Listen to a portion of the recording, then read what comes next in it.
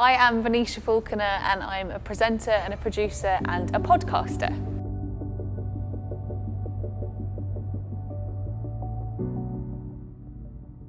My main focus at the moment is my podcast. It's called Talking Taste Buds and it's about food.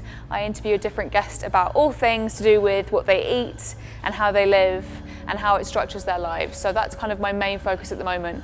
No day for me is ever really the same. Sometimes I'm presenting a show, other days I'm making videos for my YouTube channel from my living room.